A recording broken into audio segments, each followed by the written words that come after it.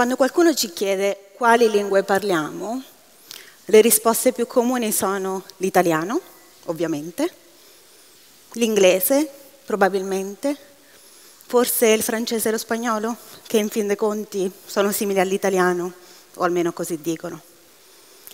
Ma c'è una lingua che noi tutti parliamo senza neanche accorgercene, ed è la lingua del tatto.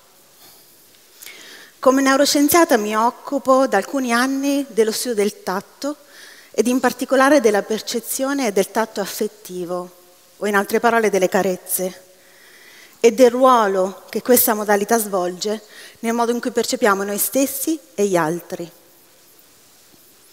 Apprendiamo la lingua tattile tramite gli altri, fin dalla nascita. Addirittura alcuni studi mostrano come ancora prima di nascere il feto risponda con dei movimenti attivi quando la mamma si accarezza la pancia. Questa comunicazione tattile pre-nascita può avere degli effetti positivi sulla regolazione affettiva del bambino dopo la nascita. Siamo uno dei pochi animali a nascere prematuro, il che significa che abbiamo bisogno degli altri per sopravvivere. Non possiamo nutrirci, non possiamo coprirci o scoprirci se sentiamo freddo o caldo. Non possiamo camminare perché il nostro sistema motorio non è ancora pienamente sviluppato. I nostri caregivers, quindi, devono aiutarci a sopravvivere ed il modo in cui lo fanno è sempre ed inevitabilmente attraverso il tatto. La pratica dello skin to skin care fin dalla nascita ha infatti un'importanza fondamentale nel riprodurre in qualche modo quella sensazione di calore, di protezione, di contenimento che il feto provava quando era cullato dal liquido amniotico nel grembo materno. Il modo in cui siamo toccati dai nostri caregivers ha un'importanza cruciale non solo per il nostro sviluppo emotivo e cognitivo, ma anche per il modo in cui usiamo ed useremo questa lingua a nostra volta, quindi a livello sociale. Per esempio, abbiamo dimostrato come il modo in cui i bambini di 1 anno sono toccati dalle proprie madri durante un'attività giornaliera, come per esempio sfogliare un libro insieme, ha un effetto diretto sul modo in cui il bambino userà questo linguaggio a sua volta nei confronti della mamma, specialmente quando si tratta di un tatto negativo caratterizzato da restrizioni e strattonamenti. Nel corso della nostra vita siamo costantemente esposti a questa lingua e di conseguenza ne diventiamo fluenti. La utilizziamo giornalmente, sia con le persone care che con gli sconosciuti. C'è una caratteristica del tatto che ci unisce nella diversità, che ci rende tutti uguali nella disuguaglianza. Il tatto è mediato dalla pelle, il nostro organo più vasto in termini di dimensioni e di funzioni. Il nostro corpo è interamente coperto di pelle, che è ciò che ci connette in modo diretto con il mondo esterno. La pelle è l'unico organo ad essere esposto in modo simmetrico sia all'interno del nostro corpo che all'esterno ed è un organo sensoriale molto sofisticato. Al suo interno ci sono tantissimi recettori che ci aiutano a percepire il dolore, il piacere, la temperatura, il solletico. Ovviamente queste sensazioni non sono formate nella pelle, ma essa rappresenta l'interface tramite la quale questi segnali per via del midollo spinale raggiungono le diverse parti del cervello.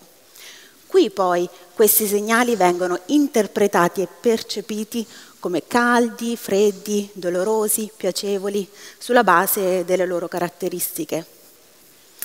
Possiamo dire che la pelle è a tutti gli effetti un filtro, che da una parte funge da scudo protettivo, mettendoci in guardia da pericoli fisici, come una potenziale lesione attraverso la percezione del dolore, pericoli ambientali, quindi mantenendo la nostra termoregolazione e facendoci per esempio tremare per il freddo o sudare per il caldo, ma anche pericoli sociali, attraverso quella sensazione di non sentirci a nostro agio quando qualcuno ci tocca in un modo non appropriato. ma la pelle ci connette anche al mondo esterno in maniera diretta, aiutandoci ad esempio a riconoscere gli oggetti attraverso il tatto. Tramite la pelle siamo anche in grado di percepire emozioni. Vi è mai capitato di ascoltare la vostra canzone preferita ad un concerto o il racconto di un evento speciale accaduto alla vostra migliore amica e di avere la pelle d'oca? Quante volte abbiamo sentito qualcuno dire «sento tutto a pelle, l'ho sentito a pelle, quella persona non mi è piaciuta a pelle». Ci sono infatti vari modi attraverso i quali la pelle comunica e ci aiuta a comunicare, ed il tatto è forse la modalità più eclatante.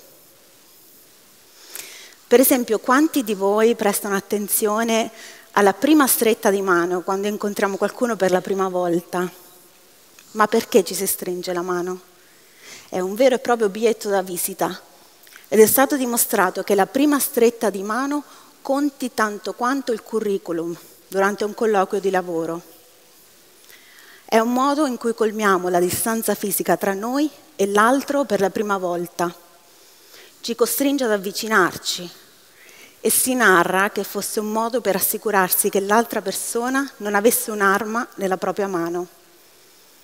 Rimane poi come il simbolo della firma di un contratto e ad oggi lo utilizziamo come un modo per formarci una prima impressione dell'altro, indipendentemente dal fatto che sia accurato o meno. Come ogni lingua esistono differenze geografiche e culturali. Da 12 anni vivo e lavoro nel nord Europa, nel Regno Unito prima e poi in Svezia. E molte volte mi sono sentita in imbarazzo in situazioni nelle quali la distanza interpersonale era diversa da quella a cui ero abituata. Mi sono ovviamente dovuta adeguare, ma ammetto di aver sentito una vera e propria fame tattile in situazioni nelle quali un abbraccio o una pacca sulla spalla sarebbero state di aiuto. Queste differenze geografiche e culturali sono visibili non solo nelle interazioni tra sconosciuti, ma anche tra amici e congiunti. Per esempio, alcuni studi si sono focalizzati sulla frequenza con cui coppie di innamorati si toccano in luoghi pubblici, come ad esempio un bar o un ristorante. Uno dei primi studi fu pubblicato negli anni 60 e trovò delle differenze eclatanti. A Puerto Rico, per esempio, le coppie si toccavano una media di 180 volte in un'ora. A Parigi si toccavano 110 volte. In Florida si toccavano 2 volte. E a Londra non si toccavano mai. Studi di questo tipo ci mostrano che tendenzialmente nei paesi del nord ci si tocca molto meno che nei paesi del sud, anche tra innamorati. Ma senza dubbio il tatto gioca un ruolo fondamentale nella nostra vita, dalla nascita fino alla vecchiaia, quando solitamente ci sono meno opportunità per interazioni tattili e sociali. Toccarsi quindi è più di una semplice stimolazione sensoriale sulla pelle, ha un valore comunicativo potente, richiede fiducia e vicinanza fisica, richiede contatto. In uno dei nostri studi abbiamo dimostrato come le persone siano estremamente accurate nel leggere le intenzioni altrui sulla base di come le persone usano il tatto nei loro confronti. Abbiamo dimostrato come un tatto lento e delicato è più probabile che venga associato con un'intenzione di voler comunicare supporto e vicinanza. Al contrario, un tatto più veloce e vivace è più probabile che venga interpretato come un segnale di avvertimento, come se l'altra persona voglia attirare la nostra attenzione. Questi diversi tipi di tatto attivano diversi recettori sulla nostra pelle e di conseguenza attivano diverse aree cerebrali. Anche per questo vengono poi letti ed interpretati in chiave diversa.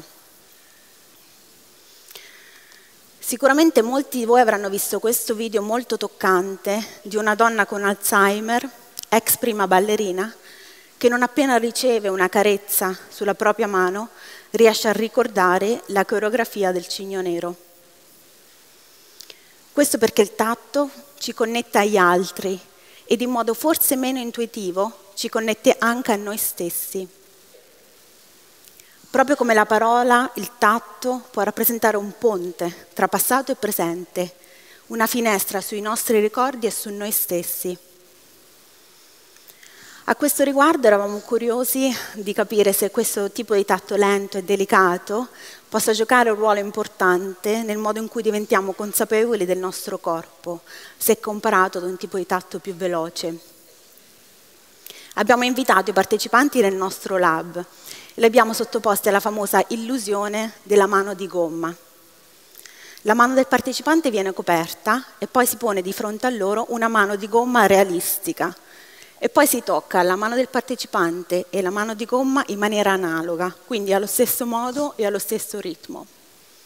Dopo meno di 1 minuto di stimolazione visiva e tattile, circa il 70-80% delle persone percepisce l'illusione che la mano di gomma diventi la loro mano, quindi integrano in maniera temporanea la mano di gomma nella loro rappresentazione corporea. Quando questa illusione viene indotta utilizzando un tocco più lento e delicato piuttosto che un tocco veloce, abbiamo misurato un aumento dell'illusione. In altre parole, questo tipo di tocco lento e delicato che ha le caratteristiche di una carezza sembra giocare un ruolo molto importante nel modo in cui riconosciamo il nostro corpo come tale. Se ripensiamo al fatto che fin dalla nascita siamo costantemente abbracciati e toccati, questo potrebbe suggerire che è attraverso il tatto dei nostri caregivers che siamo in grado di costruire un senso di noi stessi. Il tatto, quindi, ci aiuta a capire dove finisce me stesso e dove inizia l'altro.